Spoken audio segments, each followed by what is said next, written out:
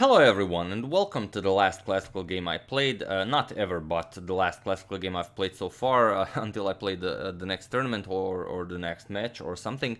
A lot of you have been asking me to show some of the games that earned me my candidate master title, and a lot of you have been asking me how come I don't compete in Lich's titled arenas. Well, my candidate master title is a national one, not an international one, as most of the tournaments that I play in Croatia are not ELO rated. So my ELO is around, I don't know, around 1900, but in my national rating I have crossed 2100, so that's why I received the national candidate master title. And there are no games that actually allowed this. I just played, I don't know, out of the last 20 classical games I've played you know, some good chess, and I think I won 19 out of 20. I only lost one. So this is one of the games that I decided to show you. I don't really have them anywhere digitally saved. I opened my drawer and this is the first one that popped out. It's from the last tournament, like I said, I played, and I already won the tournament, but I have to win this game, otherwise I don't I don't think I will have enough points to get the candidate master title. So it's really an interesting matchup. I'm playing against he's also from my hometown, from Križevci. He's a very successful young fellow. He does well in pretty much everything he does in school. He really, you know, kicks ass, so to say. And he's pretty much a beginner in chess, but he really does well. He's if he invested more time in chess, I really think he would be an awesome player. And I don't think he's played chess for more than a year. You know, seriously, and he's not really serious about it. He just okay, he attends some classes, but most of the work I think he does by himself. And one of the interesting aspects is that I played him last year, where it was an interesting game. We played the same opening as this year, but I expected him to play the same opening we played last year. And I also know that he watches my videos, so also was very interesting for me to see how I do. So okay, I tried the exact thing I played last year against him, e4, as I usually do in classical games. He played e5, knight to f3, knight to c6, and I played for bishop to c4, as I usually do. I don't really like the Ruy Lopez. And he played knight to f6, as he did last year. And I continued with knight, so we have the two knights defense and knight to g5. I'm going for the f7 square, and I wanted to see if he improved on the game that we played last year. So he continues with the d5, as you should in this position. We have e captures on d5, and now knight to a5. Of course, if you capture, then you can go into the fried liver attack with knight captures on f7. And if you don't know this line, you should know it, as you will be able to win a lot of cheap games in bullet against beginners, or even in blitz. If black captures, and then after, let's say, queen to f3 check, he goes to g8, then you can just easily finish the game immediately with a nice bishop checkmate. So one way to go about it, but of course my opponent knows his openings. He goes knight to a5. The main line, bishop to b5 check by me, c6, pushing the bishop back. First I capture on c6, we have b captures on c6, and now bishop to e2. He kicks my knight away, h6, this is still the main line. I go back, knight to f3, and now he plays e4. Last year, and this is where he improved, e4 is the strongest idea here. Last year he played bishop to d6 here, and that is somewhat an inferior move. But okay, here he continues in the strongest fashion. We have e4, knight to e5, and now bishop to d6, and I play d4 still. Both of us just playing main moves here. And I don't know, when I was studying some opening theory from old books, I believe queen to c7 was the main line here. But here in the age of computers, e captures on d3 is the main line, and this is what my opponent played. Who, remember, I said that he doesn't really play all that much chess, and he's you know, he's pretty much great at everything he does. So playing the main line still after 10 moves. With knight captures on d3, now I have to capture with the knight, otherwise I'm going to lose a piece on e5. We have knight captures on d5, and now to give you an example, for example, Chongsheng Zheng had this position against Pentala Harikrishna in 2018 in China, where Harikrishna castled here, but this is not the main line. The main line is queen to c7, and this is what my opponent plays. But our game will transpose into the Harikrishna game once more. I play h3 as I want to castle. I don't want the h2 pawn to remain a target. Mateo castles, I castle here, and here we have rook to e8. Harikrishna in that game against Zheng played c5 here. where you want to play bishop to b7 and get your light square bishop to control this diagonal, but here he went rook to e8. And okay, I thought I have to start developing my pieces. I am up a pawn, but if I don't start developing my pieces, you don't really get to enjoy your extra pawn. So I thought about maybe knight a3, knight f3, knights here, but first I decided to play bishop to f3, just gaining control of this nice diagonal, and okay, it's not a problem, the engine doesn't mind this move. We have bishop to a6. There is one game in the database where bishop to f5 was played, but here after bishop to a6 we have a completely new game as of move 15, so very nicely done. And here again, yeah, you could try something like knight to c3, start developing in some normal fashion, but I didn't like this. I was expecting rook b8 or something, and then I didn't know where to develop my dark square bishop. I can't really develop it to f4. I can go to g5.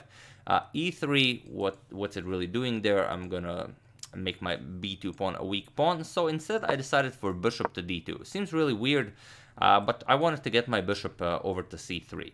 And okay, he played knight to c4, a nice idea, excellent square for the knight. He attacks my bishop, pressures the b2 pawn. I played bishop to c3. And now I do have my bishops on very strong diagonals, but on the other hand, when's the last time you saw a bishop on c3 and an f3? Those are usually squares reserved for the knights, but if it works, why not? And here he goes knight to e4. He says, I either want to capture your c3 bishop, he wants to eliminate my bishop pair, or he wants me to capture with the light square bishop. So here I decided that my dark square bishop is the better bishop here, and I capture on e4. Bishop captures with rook captures, and this allows me to develop without wasting time, as now I can develop my knight with an attack against the knight and the rook. So I play knight to d2, attack both of his pieces, and now he trades. Knight captures, I get to develop my queen. Queen captures on d2, and now he plays rook 8 to e8. So now he has two excellent bishops here, and he has control of the e-file. He has nicely doubled rooks on the e-file. It would be somewhat better, you know, if this bishop was here. It would be a much nicer battery, but, you know, you can't always get everything. But I don't mind. I don't mind the bishop pair and the control and the e-file. I just play rook fe1, and I say, okay, I'm pretty happy with trading rooks. For example, if he traded here, let's say I trade, he trades, I get queen captures, and then I'm still up a pawn. So I don't really mind. He can play c5, get his bishop to this very nice diagonal, but I think I can defend and then start playing around his queenside weaknesses. And I can always block one of his bishops. For example, I have triple control over the e5 square. I can play bishop to e5, trade off one of the bishops, and then he doesn't really have the advantage of the bishop pair. I'm just up a pawn. And if he wants to prevent this by playing something like f6, then it's a weakening of the king side. I have queen e6 check, and then my position seems perfectly nice. I have an extra pawn, and all is well.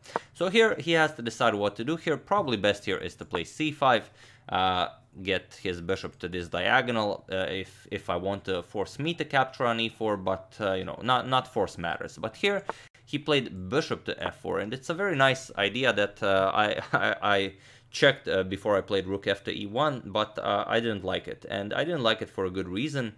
So feel free to pause the video here and try to figure out why I didn't like this bishop to f4 idea that my opponent played, while I give you a couple of seconds. For those of you who were able to do it, congratulations, you are an excellent offerer of queens. And for those of you who just want to enjoy the show, the engine gives queen captures on f4 as best here. This is not what I played. He offers a queen here because the point is, if you capture the queen now, then rook captures with check, king to h7, and knight captures here. And you get this position after queen captures, rook 8 to e1, where you have two rooks for a queen, and the bishops are of opposite colors, so white is better here. But I didn't like this position, probably because, I don't know, it's been a long time, but probably since the bishops are of opposite colors, I thought maybe c5, bishop b7, he can, you know, stir some trouble on my king side. So instead, I did offer the queen, but not in this fashion. I didn't play queen captures on f4. Instead, I played rook captures on e4. And now my idea is, now he can't capture the queen, because now if he captures, I just capture on e8, king h7 check, and now just pick up the bishop, and now I have two rooks and the knight for a queen, which is of course completely winning now. So here I'm saying you cannot capture my queen, you have to just captured the rook. He played rook captures on e4, and now I just played knight captures on f4. I say I'm trading down, and you have you know, 3 pawn islands. I have only 2. I'm up a pawn. I don't have a problem playing this endgame. I will push this for a win. And here he should probably capture with the queen, and after trading queens, we get this endgame where I get rook d1. The bishops are of opposite colors, but still, like I said, I did like my 2 pawn islands against 3 pawn islands, and I don't know, I thought it was gonna be too hard to defend the queenside weaknesses. But here he actually played rook captures on f4, and now this really doesn't work. So once again, feel free to pause the video here, try to find what move I played. It's really not all that difficult, not even a tactic. I'm sure you all see it. Rook to e1, and now there are simply too many threats for black to deal with. There's bishop to e5, just, you know, winning material, and it's very hard to prevent this. There is no way to prevent it. Rook to e8, also a pretty big threat. So whatever you play here doesn't really work. If you play f6 trying to prevent this bishop to e5 move, still you get rook e8 check, king h7, and now queen to e3 would be deadly, with the idea of rook to e7, now that the king side is weakened, and there's, again, not that much you can do. After rook e7 lands, the queen will have less squares to keep an eye on this rook here. So whatever you play, let's say bishop c4, rook e7 is a big threat. Let's say queen d6, you have to keep an eye on the rook here, but now queen captures, and there's no way to defend the g7 pawn. So this is, you can give one check, but there are no more useful checks. You can try threaten some nasty discoveries here, but you know, black is in the mating web. So, for example, a checkmate would follow. So here, there are no good moves for black, and my opponent unfortunately blundered here. He just wanted to get out of the pin, and he played queen to c8, and he hung a whole rook here. So not the most classiest way to win my my CM title, but you know, like I said, it's not this game that won the CM title. It's the 20 previous ones that I was able to play good chess in. This is just the one that I absolutely had to win, and even though it was against a low-rated opponent, you can see that my opponent really studied his theory, and he played a nice game. Even though when you play this line, when you sacrifice a pawn for activity, you generally want to avoid trading, and here my opponent just allowed me to trade material and then just take advantage of the position. And, well, of course, in the end he blundered, but it was still a very nice game from him, and I really enjoyed it, and he really, well, played much better than last year. So I can only imagine, if he continues brushing up his chess skills, how strong he will be next year. So this is one of the games. You wanted to see one of the games. I will show some other games if you're interested still. Since we have 2 days now of rest in the Riga FIDE Grand Prix, so I thought it was a nice time to show one of the games. So congratulations to Mateo for playing such a very nice game. I was able to win the tournament with 100%, and I was very happy about it, and win my CM title.